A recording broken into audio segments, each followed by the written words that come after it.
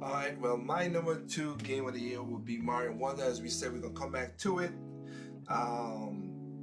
Katie said a lot of stuff onto it more than with her saying, but for me, it's like the way that they did this game is like every time you go into a different stage, and it's just cool.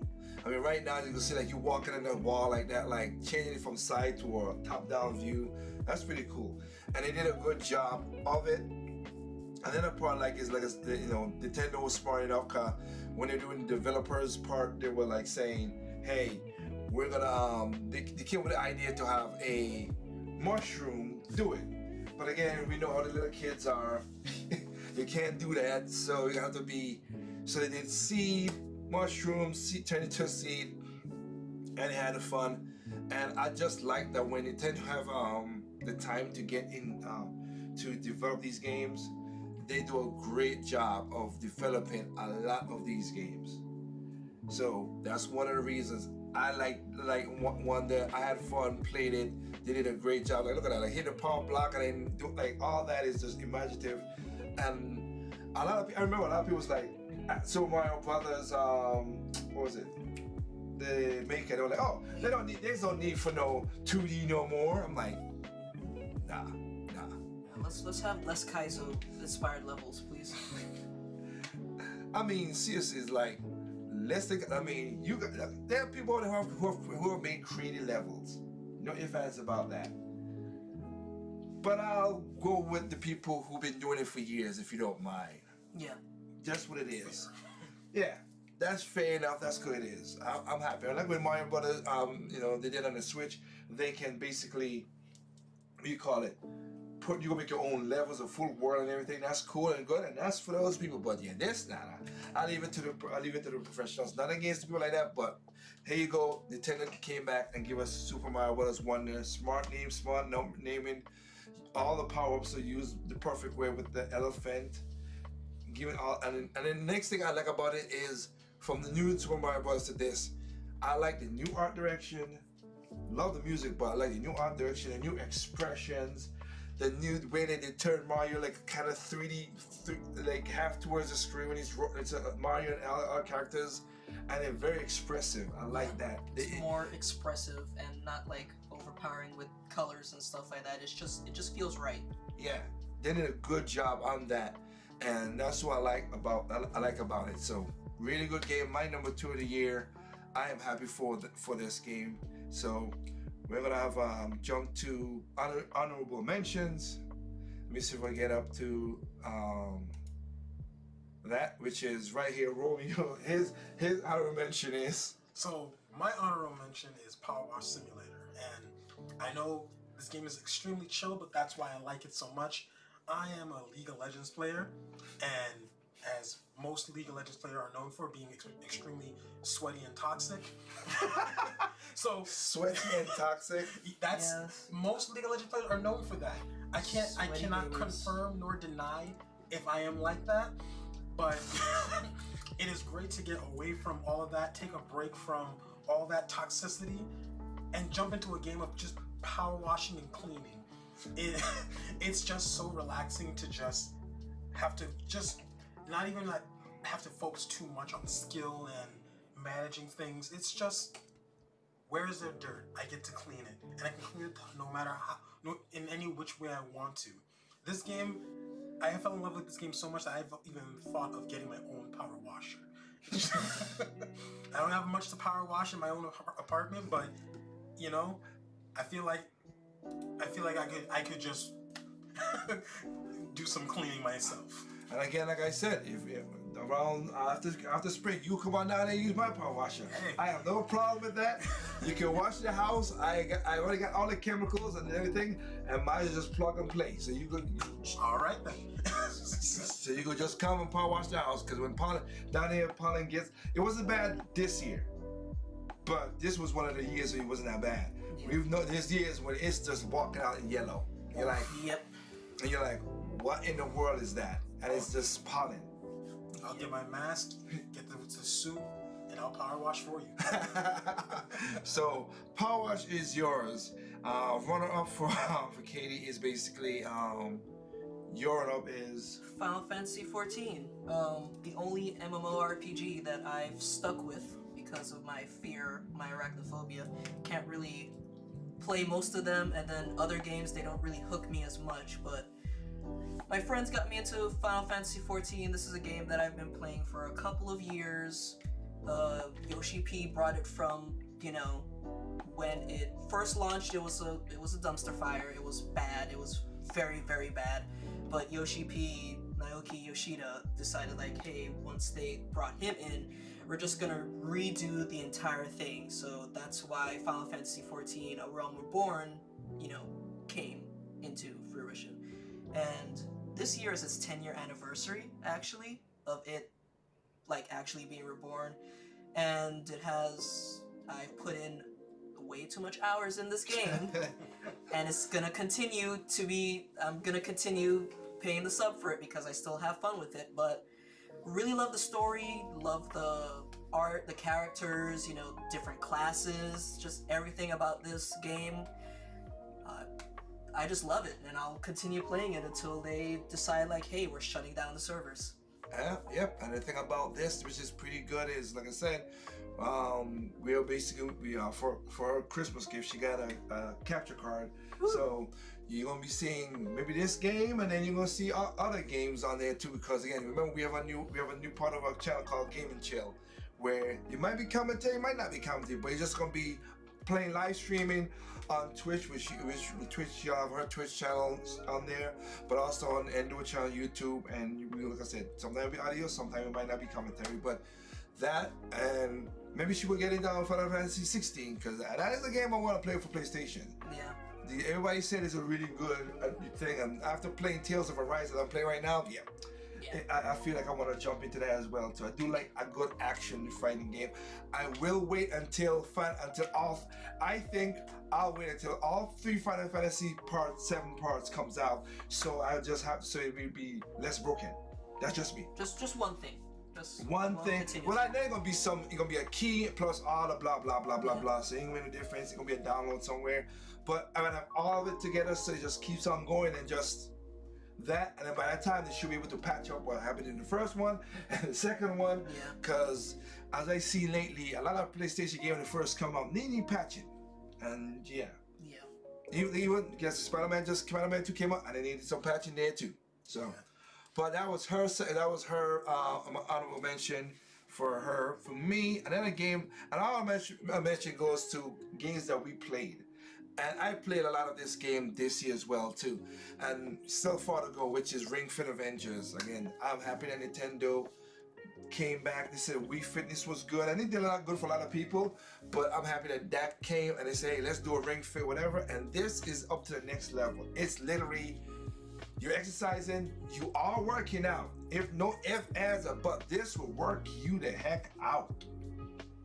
And you will sweat. But also, it is really gamizing exercise. This one, Wii Fit was okay, and you get it because you see the numbers, you're doing it fun. This literally gamized the fitness. Yeah. It really does. Because you know, everybody have like the punching game and the boxing game. You're doing that, and that's all good. But this is a whole RPG itself. Story along with it. Yeah. Story, weapons, changing clothes, article, like there's a whole situation it did, and I like doing it because it's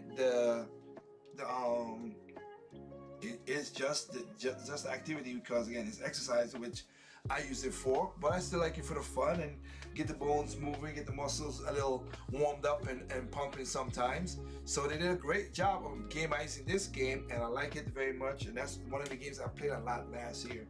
I mean this year, I should say, this year. So that's why I gotta get an honorable mention, because again, in the pandemic, this thing is just like New Leaf. Is it New Leaf? Yeah, New Horizons. New Horizon. This also sold like mad because the pandemic, because everybody was like, oh, hey, well, stay in the house, you can't go to the gym. So it's like, because I remember seeing like WWE guys doing this on their channels and stuff like that. I was like, good grief, you got big guys like trying to squeeze and do. I was like, y'all lifting up 250-pound people and all that stuff, and y'all, it can hurt me right now. So, and the thing I like about this game, really, as well. Yeah. You can play your own way. So Yeah. like for me, I didn't play the adventure mode in this game. I went straight to the mini games. Yeah. And like some of the rhythm games that they had. Mm. 5 mini games and I was on the couch and I couldn't.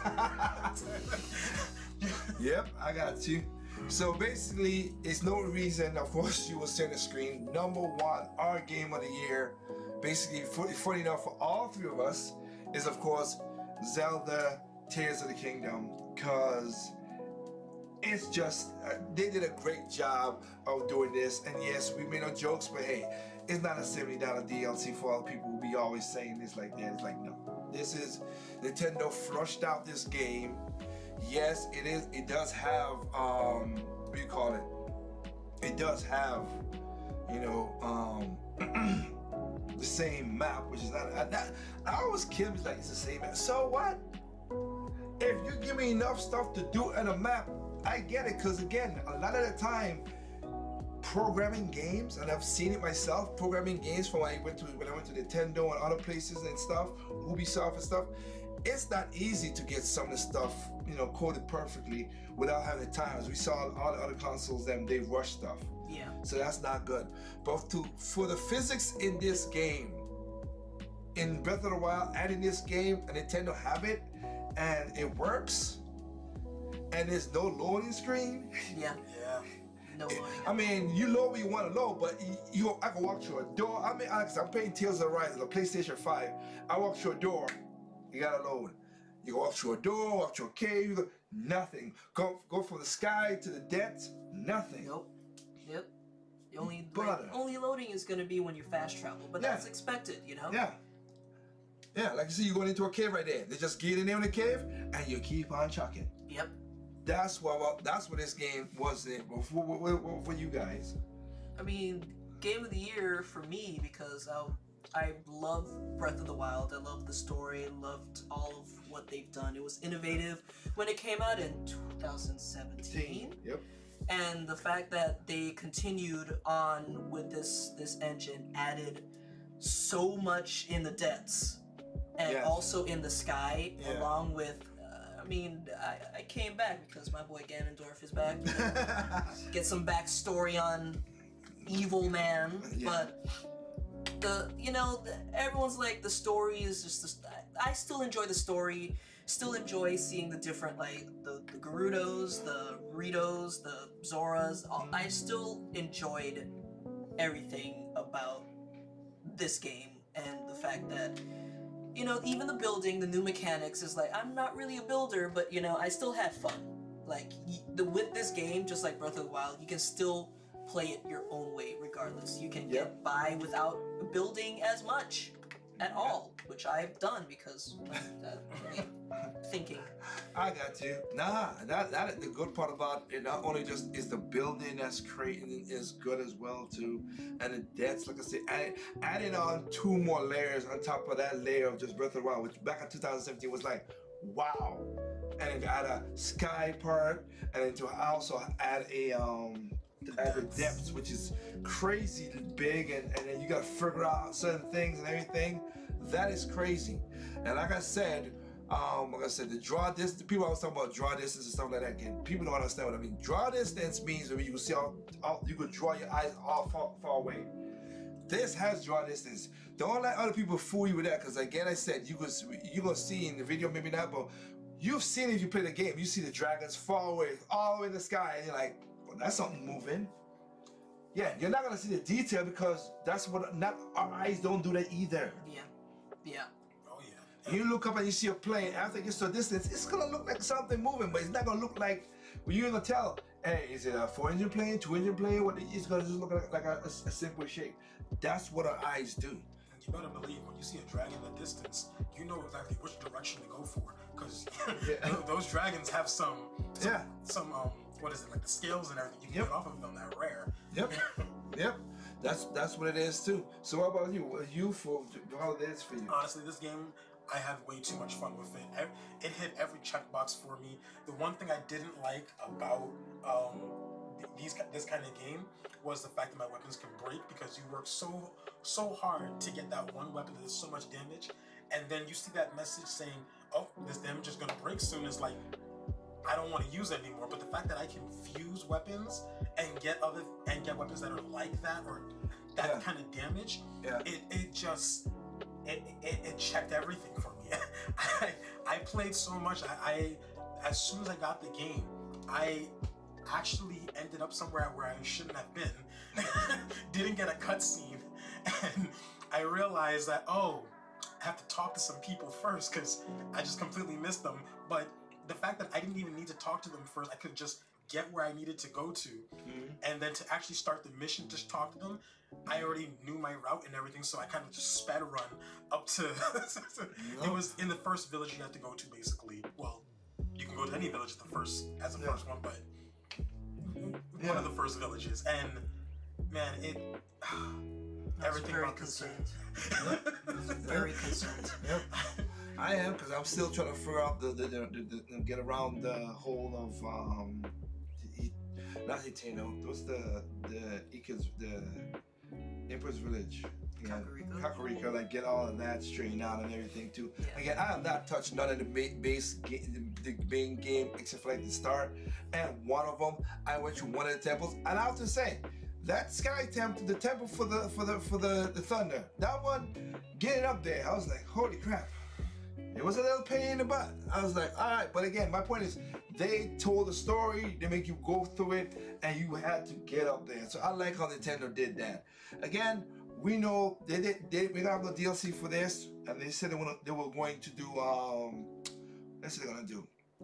They're going to do a they're gonna go away from this kind of style of gaming, which again, I get that, and I understand that. But hey, I gotta shout out to the Switch. The Switch has a lot of Zelda games. It has, again, if you never played the Oracle games, they're on the Nintendo eShop. You could get them, but you would get also Skyward Sword. You could also get Link to the Past, and that's a remake. And then you got Breath of the Wild and Breath of the Wild and Tears of the Kingdom. This was an easy game of the year for us. I know everybody will be talking about, they talk about, other stuff with Starfield. No, I don't like broken games, so I'm not going to do that. And again, I'll give an honorable mention. Even though I never played the game, I ain't gonna play Baldur's Gate 3. People had fun. They said that's a really good game. Had a lot of fun with the game. Yeah. I'm planning on, since it won Game of the Year for the VGA. VGA. I'm planning on buying it. Okay. So I'll probably next year if I return, it might be my Game of the Year. I got you. But I'm just saying that are like obsessed with it. So I give those. I'm not that kind of crazy with that kind of stuff, but they had so many good games this year. I mean, there were other games that we could have called out that was good. Kirby's Triple Deluxe, we got that. Again, for me, another one would have been Etrian Chronicles, the first game, not the 100 Heroes, is coming next year. That one, it looks like it's going to be, like I said, I played the first one with the 3 main heroes. That was fun. So, and it's just, gaming still has its problems, yes. But, hey, we're going. It was pretty good. This year was really good for games. Yeah. And for those who had high hopes for certain games, I feel bad for you, but hey. Like I said, it made no sense for us, but basically for all of us here, Tears of the Kingdom was our game of the year. We'll see what happens next year. So again, hope you guys out there enjoy. Down below, just hey, you know what to do. Just tell us what your top 5 was. I'm gonna mention if you want to, and like I said, I might do a video just to say, talk about that in the future. But with that said, there's no perfect games out there. What's perfect to you is not perfect to me. What's perfect to me is not perfect to you. Simply enjoy your game on all consoles, including PC. Peace out. And see the dragon that far away? That's what I'm saying. You gotta draw this. Yep. All right, we'll catch you next time. You see 2 of them. It's 2. Oh yeah.